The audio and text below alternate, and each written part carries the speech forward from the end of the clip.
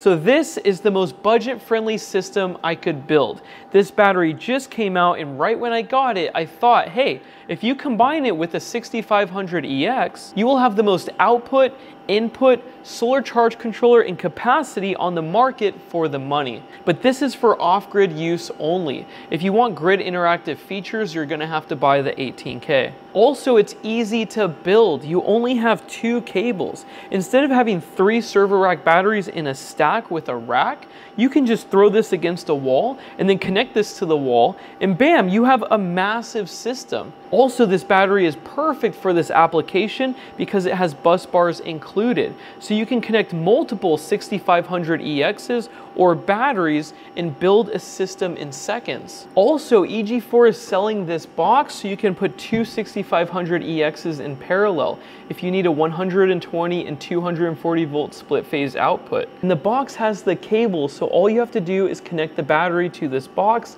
and that's it. So if you combine all of these things together, you can build any size system. And look at the form factor of this compared to a server rack battery stack. That thing comes out to about here.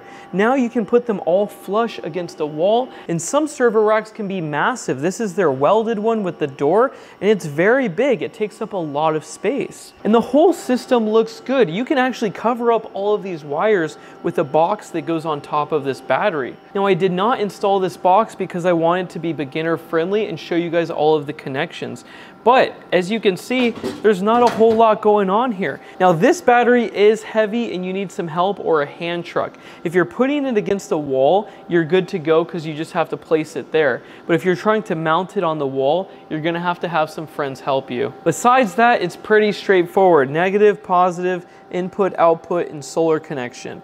So very budget friendly and scalable system, but it has the best price for capacity and the best price for the output. So I think this will make a lot of people happy. And it looks nice. This is incredible. This is a budget system now. Isn't that amazing? So thank you so much for watching, and I will see you in the next video. Bye.